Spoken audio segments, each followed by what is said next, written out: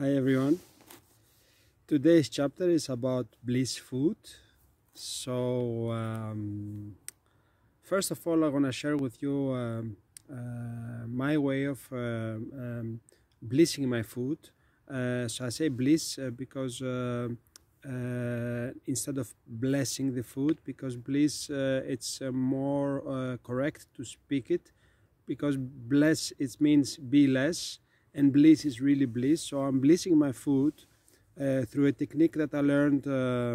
First, I was doing always Reiki, so it means that I'm always taking my hands and then place in between my hands, my two hands, the food that I'm about to prepare. It's better to do it before even I start eating it. It's best. And then it evolved in another technique that I have learned from Hollow Earth. It's like a being that is channeling information from Hollow Earth beings that live inside the earth. So the information is about putting the left hand in a shape like that. It creates like a spiral, and then the other hand like this. And then we can bliss any food or water or anything you want like that. So keeping your hands like that, and then inhaling in and out 1, 2, 3, 4 times like that. And then you can see the energy coming out of our hands, and then blissing our food or our drinks. This also has the incredible power of purifying.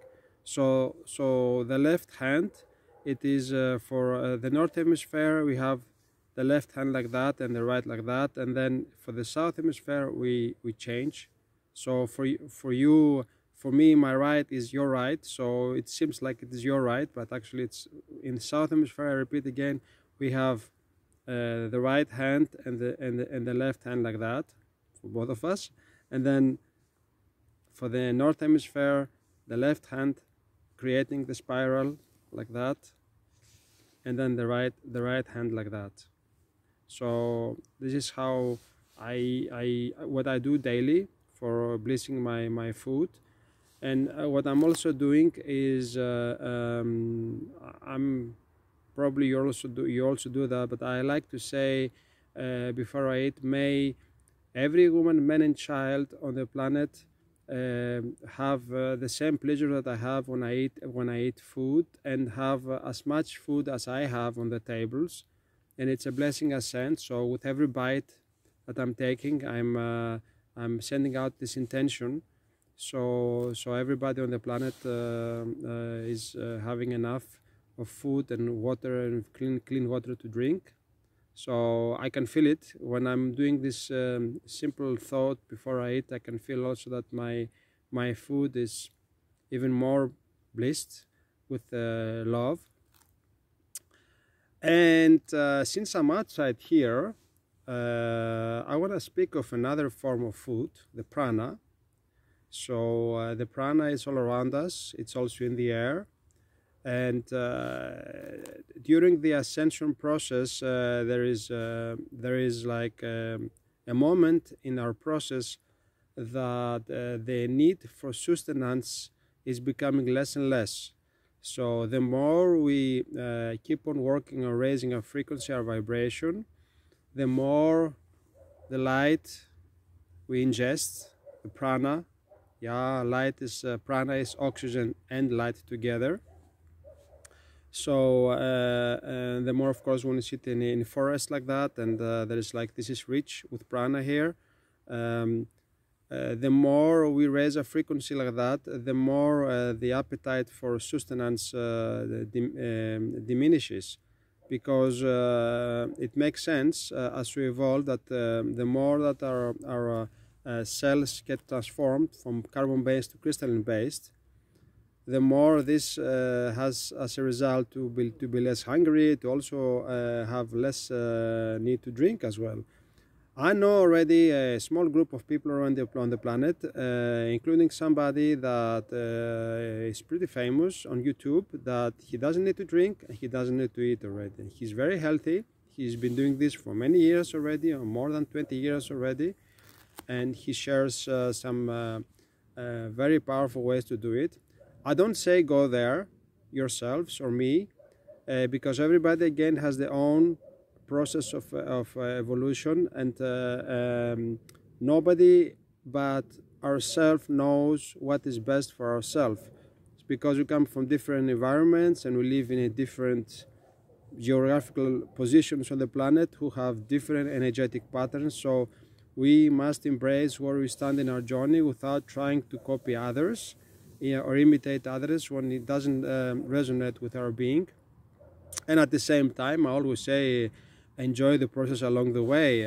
I can tell you already that sometimes I'm feeling like I don't want to eat, but I'm still eating a little bit because I enjoy food. I love food, so I embrace myself for that. I'm not holding myself back and say, oh, judging myself about this. I just embrace the process and move along with that, and that works more than fine for me. And I invite you to do the same. This is a process that we learn, and enjoying along the way. It's perfect. And maybe for some it will be okay, I don't want to eat anymore, so I want to try for a few days, have no food in my body, let's see what happens. And it's possible. So everything is possible. It is all about the amount of light one is capable of absorbing. So I will go to the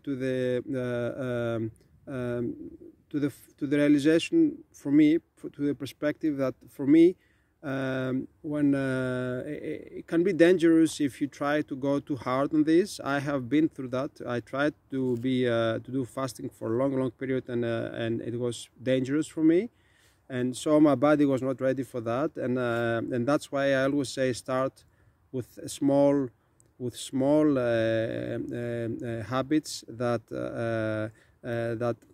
to implement this instead of doing radical changes. Kalimera. And so the next thing I want to speak is about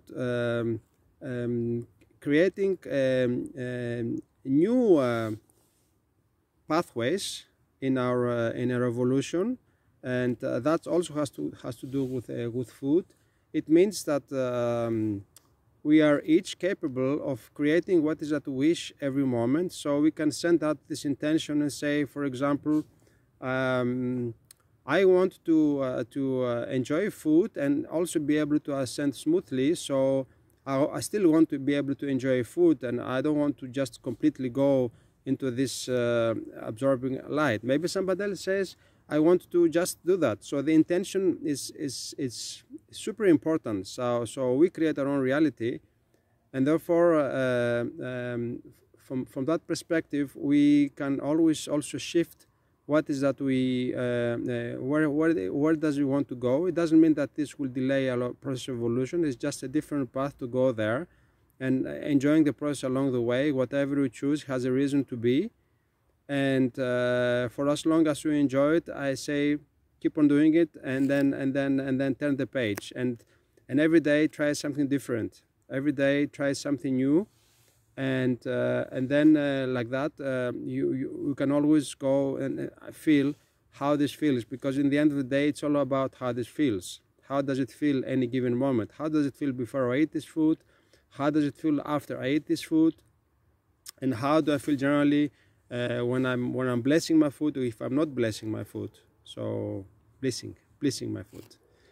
So that's about it, about blessing our food. I wish you to have the most amazing blessed food at all times, and sharing the abundance of